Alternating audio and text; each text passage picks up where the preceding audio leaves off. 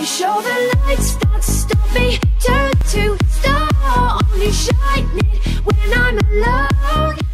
Hey guys, this is Kickin'. Today I'm going to bring you guys another special Black Ops 3 gameplay, and in this gameplay actually I'm going to be talking about how to jailbreak your 3.55 PS3. And for this guys, you guys are going to need your 3.55 PS3, and you guys cannot do it without actually your 3.55 PS3. You guys are going to need that. And if you guys actually don't have one, you guys could order one on Amazon or eBay for $150 I think it is, and or you guys could actually downgrade it for 40 to 50 bucks. I know a couple of places where you guys could downgrade it. Let me comment your kick in the description if you guys need some help, and or you guys could do it yourself, but doing it yourself is really dangerous guys. You guys could actually mess up your whole entire console if you guys mess up. So when you guys done, you guys want to get your USB, and when you guys have your 3.55 PS3, and if you guys gonna see it's a 3.55 OFW guys, it's not a no firmware, no nothing, and you guys need to go to 4.76 Reebok or Jetro, and the latest one is I think it's a 4.78. I think I'm on 4.76.1 Dex Reebok.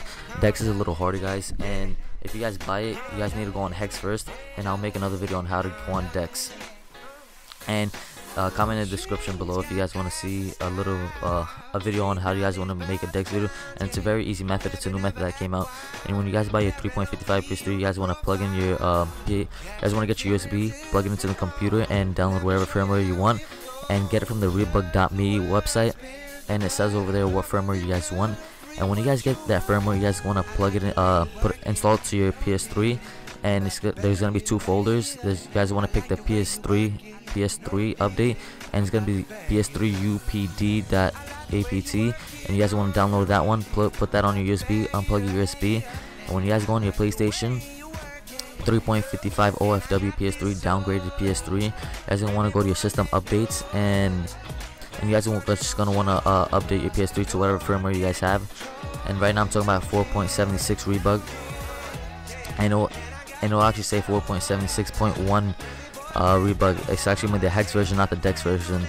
And like I said, if you guys want to see a video on that, just comment in the description below. And that's pretty easy.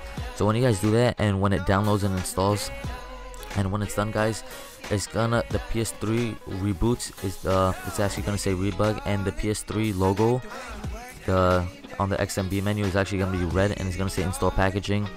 And you guys can install multi-man and everything, and modding and things guys. It's really fun. And if you guys need help, leave your kick or comment below, or email anything, and I can help you guys. I'll help everybody. I'll actually help all you guys out if you guys actually really need help. If you guys like this video, please like and subscribe to my channel. This is Kickin', and I'm out.